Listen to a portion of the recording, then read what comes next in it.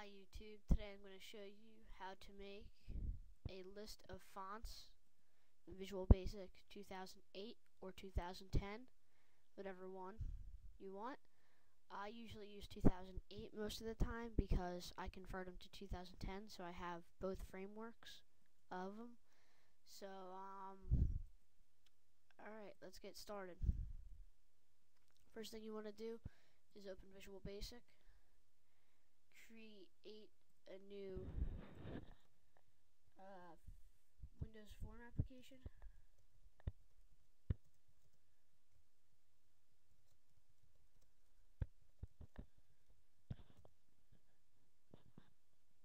Alright, it creates a font list.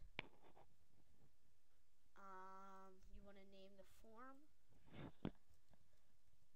whatever you want.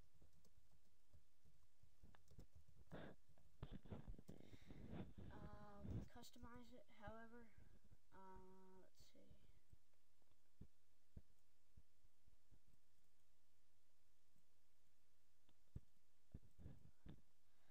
Alright, there you have it. First thing you want to add is a list box. Put that in there. Go to doc. That. Go about like that, I guess. Next thing you want to do is a label. Go to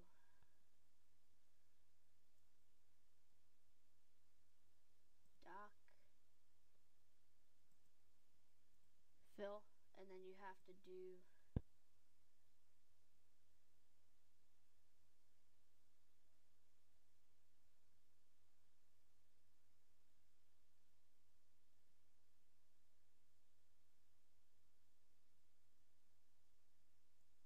that auto size, and then it fills the box. The next thing you want to do is double click the form, go up here, type this code. I will have the code in the description. Put that right there. Go into where it says form1_load. Type in this, copy this, put this in there. Whoops. Go to double click the list box. Here's the list box, and this is that. Put this code in the list box, and then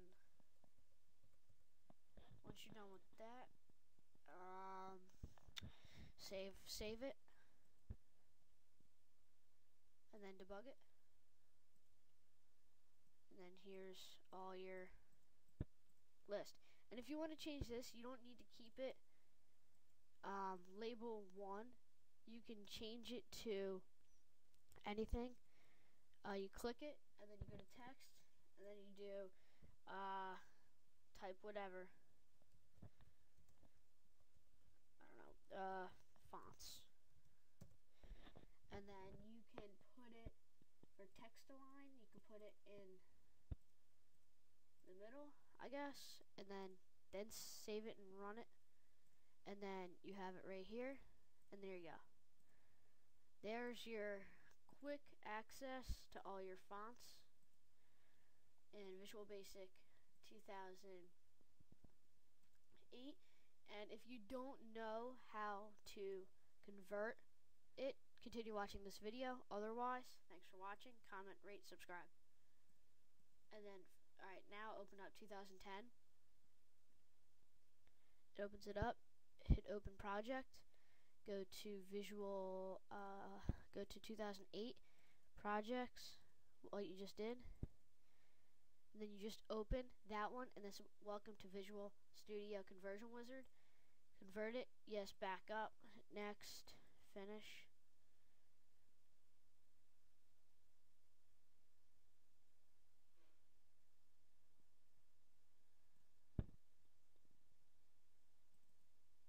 There you go. What you just made in Visual Basic 2008 was converted successfully to 2010 edition. And it still works when you debug it. So thanks for watching. Comment, rate, subscribe.